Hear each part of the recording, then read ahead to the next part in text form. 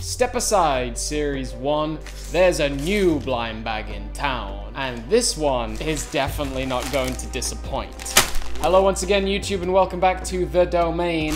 This has been a video I've long overdue making, a full opening of Halo Infinite Series 2 blind bags. A really excellent looking set, and we're gonna tear each of these open today and celebrate Halo Infinite. I mean, what am I talking about? How could you celebrate Halo Infinite? I mean, we might have 3 or 4 blind bag series before we even get our hands on the game, but it's only gonna build up hype more and more, and there's some brand new armors in here as well, which is also excellent, and they perfectly mirror Series 1. Like, they definitely look like they're the exact same series, except we've replaced the yellow background with an actual battlescape, which is much nicer. So, without further ado, let's get the first one open, shall we, boys? There we go. I know what this one is. It's the grunt. You've always got to have a grunt in your blind bag series. I mean, obviously it's cheap for Mega Constructs to make. It's just a nice small figure, and there's barely any detail or work that goes into it. There's no need for new molds or anything. We've just got a grunt. Again, these grunts don't really seem to hold the needler very well, which is a very funny thing. Let's look at the Series 1 grunt. I mean, it was a much more interesting new assault grunt. This is the very basic grunt conscript, but I ain't complaining. And it wouldn't be a grunt without giving him a name. He's got to go down in the grunt lore. This one is Tony the Grunt. Little Tony. Little Tony. He's got a green base plate, and he's looking pretty excellent there. Let's have a quick look at the instruction manual before we get onto the next figure.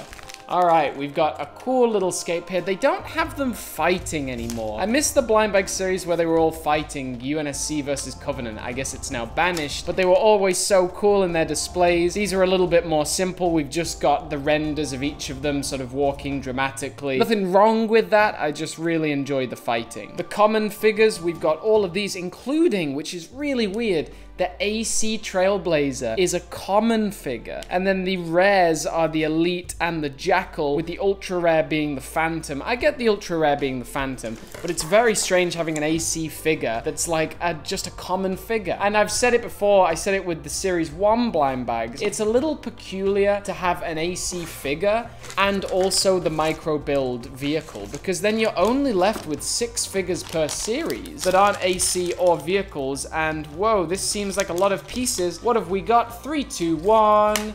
Whoa. Whoa, where are you going? The green Spartan CQC. Mega Construct seems to have a thing for CQCs at the minute. I think they're probably just listening to the community. I know that the Halo Hero Spartan CQC was a really popular figure, so Mega Constructs must just be pushing for that. I've always loved the CQC having this weird, like, extended chin. And I've just noticed here, a very interesting thing. There are 2 different colored shoulders. Usually, like, we have different shoulder pieces, like different molds on each shoulder quite often, but we don't usually have 2 different colors as well as 2 different molds. So that's a really awesome feature. I must say that when I saw this series coming out or revealed, I was kind of underwhelmed just because it had been a really short time since Series 1. So I didn't have enough time to soak in Series 1 or even get Series 1 before Series 2 was announced. And this CQC has actually surprised me. Wow. You know how the green figure in a series can always just sort of get lost in the mix, you don't pay attention to it. But this one, well, it did just that, and I didn't notice that it had so many nice details. I love the second part of the limbs being this light gray, and how it also perfectly matches with one of the shoulders. That's actually a really cool feature. Take the 2 different colored limbs and match one with each shoulder. And it comes with the new Mangler pistol, this weird brute weapon that has like a little spinning dial, which is a nice feature. Yeah, CQC, you took me by surprise. You're a really nice figure. Let's get on to number 3. Will number 3 take me by surprise? Take me by surprise, figure. Whoa. Hey, it's an AC. The AC Spartan Trailblazer, I believe. There's a lot of armors that are sort of coming out in toys now. You can't really blame Halo. I mean, they really do have to delay the game, make it, you know, polished and actually playable. But we've got the Spartan Trailblazer here. He's also come out in Halo Heroes Series 13, which I haven't got my hands on yet. I believe it's on the way. Oh, I've got to make sure. Wow, that's really, he's really not playing ball here. That's a really tight mold. This figure is not playing nice. My thumbs. Spartan Trailblazer. Trailblazer, you have disappointed me. He was happy in his bag. He didn't want to come out today. He was having a nice nap. I suddenly like rip him out of his bag. I'm also looking forward to getting the Trailblazer in this new helmet. I've got all 3 of the helmet videos coming out next week at the very start of the week. He's got an AC base plate and the Bulldog shotgun. Trailblazer, you were a little bit of a pain to build, but it's worth it in the end. You look pretty epic now. That's figure number 3. Let's get on with the show. 3, 2, 1. Hey, there we go. Ain't too shabby. So the assault rifle comes in this little bag because it has the scope that you have to attach on yourself. Slide that on. It's got a bit of a casting mold issue there, but nothing major. Let's see if this Spartan gives me a hard time as well. Maybe this one was excited to get out of the bag to show his new armor off. I opened this one and the Spartan Anubis in just on my own because I couldn't wait. I just had duplicates of them. The arms are a different color halfway down, so that's really nice. And yes, I'd opened this one already, so I know that it's like surprisingly quite a dark blue. I thought this would be way lighter. Hey, there we go. That slid on nicely. He looks a little bit bare without his armor. But you look on the packaging, I think he looks quite a bit lighter, maybe not. I expected something a little brighter. I'm not disappointed. I don't mind at all, actually, having like a slightly darker blue. Do you remember, guys, that old pack, that like Spartan anniversary pack that just came with so many old articulation Spartans? It was amazing, that pack. And also, same as the Series 1 blind bags, they come with different colored base plates. This banished grunt has a green, these have desert, and obviously the AC has an AC. I really love this silver sort of drum here. This is like a George and Noble 6 hybrid. That's 4 figures. We are halfway there.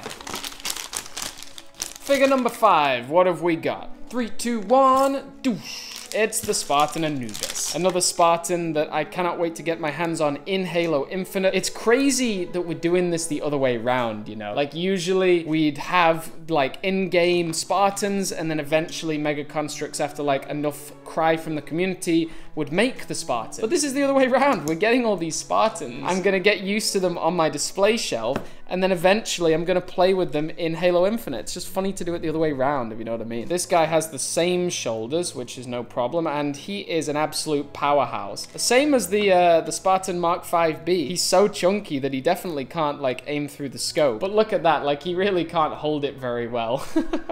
Oh no, and he can't hold his helmet on very well. He's losing everything. The helmet doesn't really match the rest of the armor. And then this gray is not to be found anywhere else in the armor. It would make sense if this gray was black or red. Look at that. That is a really epic figure. I'm really looking forward to getting both the other Anubis in this helmet, but then also like the counterpart to go with this one. So I'm loving this yellow design. I think Mega Constructs is spot on with that. It's the Pelican versus Phantom. The Pelican destroyed it before it even got out of the bag. How about that? All right, the Banished Phantom. I've seen so much hype about this in the community. All right, let's speed build this.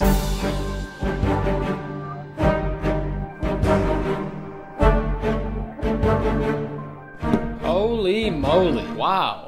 That was honestly quite a journey. I am very impressed with the intuitiveness of this build. That felt very complex, a lot of stages, and a lot of really technical pieces involved. I mean, it's only, yeah, you can also see, like, even during the speed build, that there are some pieces that fall off quite easily. Other than that, you even got this little rod that goes at the back. That's very cute. This Banished Phantom is epic. I can't wait to army build these. I'm really impressed with this. We are on 6, no, I just counted that one twice. We are on 6 figures, and we've got 2 more to go. Out of the way, everybody. Let's get the next blind bag. 3, 2, 1, here we go. There he is. There's my little Jeremiah the Jackal, and also a little bit on our Mega Constructs Domain Facebook group, which I just have to thank everybody for. We just hit 1,000 members. If you haven't already, check it out. It is the #1 place to go if you want to just share your hobby with everybody. There are over 1,000 of us building on the Mega Constructs domain now, building towards an amazing future together. I love this Banished Red. I've been saying I'm a broken record with it. I absolutely love Banished Red. I genuinely think it's the best cosmetic choice that 343 could have made with the game. And look at that, we've got the example of this brand new Mega Constructs like glassing effect that they do on blue pieces. Every single shield will be a little bit different. None will be the same. It's all cast and melted in this really nice blue way. The jackal matches perfectly with the green base plate of this grunt. They're a little team. High five, guys. And we've got one more figure left. It's one more banished figure. Let's get it open. And we know what it is. It's the elite. That would be very awkward if it wasn't the elite. If I just coded them wrong. We've had a couple of these elites recently anyway. Halo Heroes Series 12 gave us a silver elite, and then we also had a cream elite with the Banshee as well. This looks gorgeous. So you can see that the color of the arms changes halfway, and the halfway change marks his skin tone, so you can see that this would just be exposed skin. I guess he has gloves on though, I'm not sure how that works. And we had to have an elite with this series, so I guess it makes sense that we've got another elite ultra. If they had to do any color, I guess a covert obsolete is pretty good. You've swayed my vote, Mega Constructs. This is actually a really sweet deal, a really nice figure. He comes with the carbine, very nice and plain. We literally have not had a different carbine in over 10 years. So we've got 8 figures. This is an epic series, guys, and I hope you enjoyed this video. Tune in tomorrow for a comparison between Series 1 and Series 2, and then join me for my diorama live stream this Sunday evening. I'm so excited about it. This was another video with The Domain, everybody. Let me know in the comments below which your favorite figure from this series is. There are a lot of contenders. It's probably not going to be the grunt, but let me know what else you think. I love this Banished Phantom and this Elite and the Anubis. It's all great. It's all great. So let me know what you think in the comments down below, and if you have been able to score this series. See you tomorrow, everybody, and Jeremiah the Jackal is signing off.